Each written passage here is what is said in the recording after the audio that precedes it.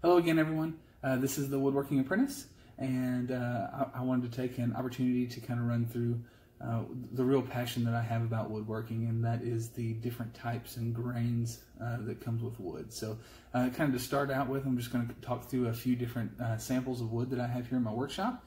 Each one of these are things that I've done projects with. For the most part, I work with hardwoods. So I do have a softwood in here, and I'll kind of walk through and talk through each one of them.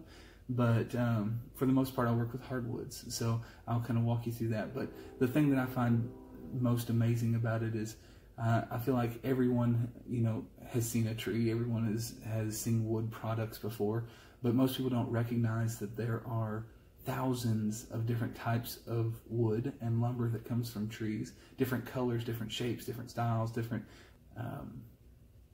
grain patterns, and different types of pigment or coloring that comes inside of those. So it's very, very unique to see these different types of wood, and that's what I enjoy about it, is seeing all of these different woods that are available out there. So I do want to emphasize that none of these woods have been tainted in any way. All of them are basically straight out of the tree. Some of them have been cut and cleaned up a little bit, but they're straight lumber. No varnishes, no dyes, no stains. So all right, let's get to it, because I love walking through this stuff. So, I showed you this cutting board blank that I have already made up, but essentially this is made out of two different types of wood. American walnut is the darker color here, and then the lighter color is hard maple. So of course both of these are hardwoods, very, very good for cutting boards. And depending on what you're going to use it for, they can be very resilient, very easy to cut through. So they're very friendly for a beginner, I'll say that. So you can work with either one of these pretty easily. The next one is pine. Okay, so this is the softwood that I have in the group here, but pine is just a pretty even wood. The grain pattern tends to be pretty typical. And all in all, it's very useful for a lot of different projects and things that you can kind of work through. But it is a softwood, so if it's going to be something that you're going to use for food grade, you need to step it up to a hardwood. That way the pores in the wood don't absorb any bacteria, etc. So, all right, so there's pine. The next one is pecan.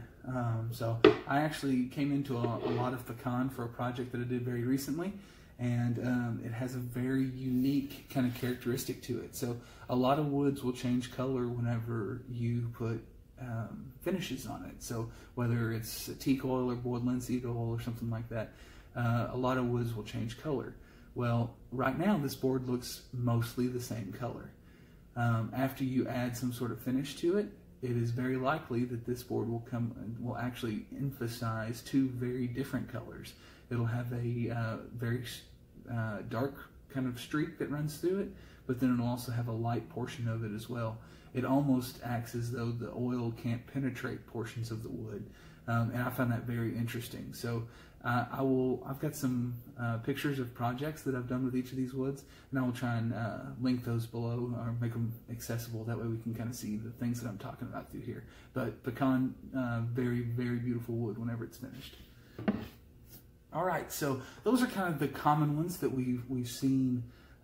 We see in North America most of the time, but I wanted to get into some exotic woods, because this is where I find it to get very, very interesting. So kind of the first one that I want to walk through is a wood that I've used a lot of, and I enjoy using it. So this is called Purple Heart, okay?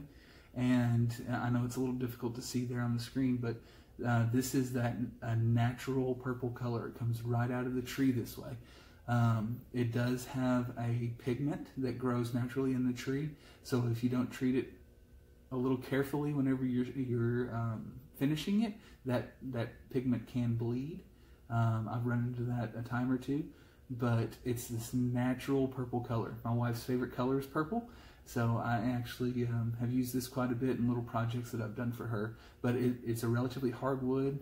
It's fairly easy to work with. It stays together well, so it doesn't chip out very bad. You can plane it, you can join it pretty easily, and of course it comes out gorgeous whenever it's been finished. It actually darkens up a little bit, so it's a real deep purple. Very good, very nice, pretty wood. All right, the next one. This is tiger wood.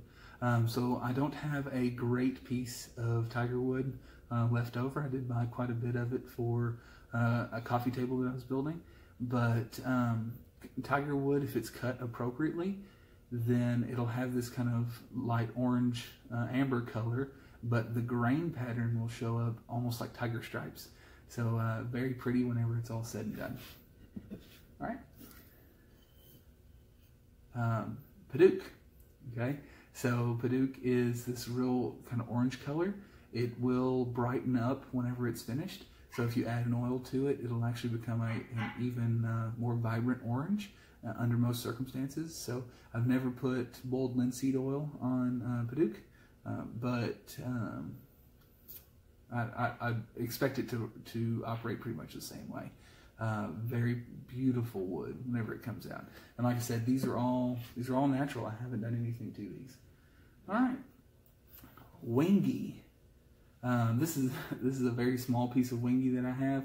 I don't have quite a bit of it, but you can see those kind of natural light brown against the black stripes that kind of run through there. That is the way that this tree grows, and it naturally grows that way. So if you look on the edge here, which is even harder to see with those saw marks, but the grain pattern is continuous all the way through the board. So no matter which side of it you're looking at, you can see those distinct ridges that come and go through there. So very, very unique. It does have a tendency to split along those ridges, so it can be a rather unstable wood depending on what you're using it for.